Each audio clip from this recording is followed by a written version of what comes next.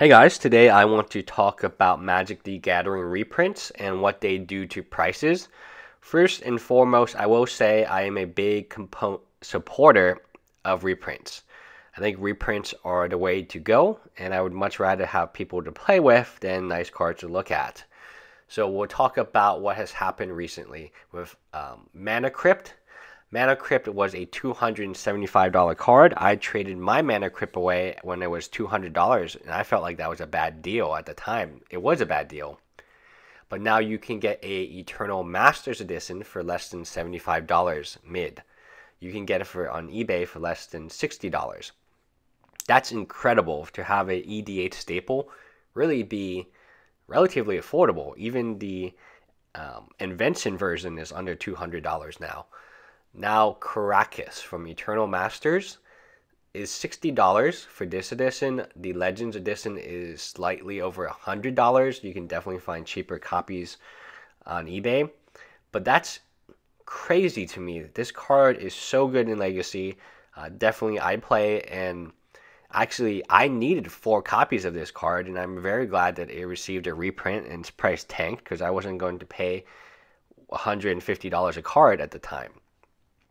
But love it in Death and Taxes, and a lot of times the reprints help me more than they hurt me, so that's why I'm always going to support them.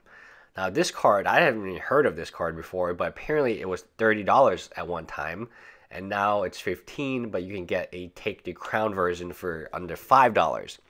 So for EDH, it's really cool that it was reprinted, and I can see why it would have a $30 price tag without the reprint. It was in a stronghold. When you have reprints, it's also going to reduce the prices of these older boxes because the expected value just declines so much.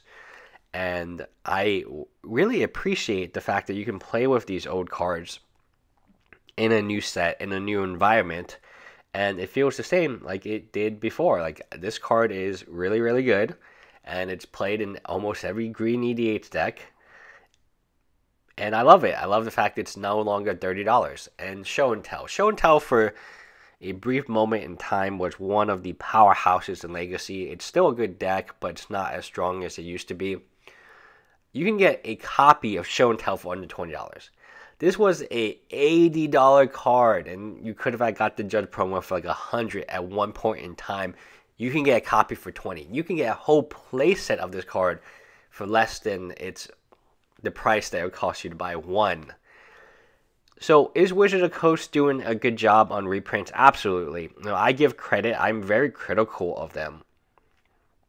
But they have done a fantastic job on reprints.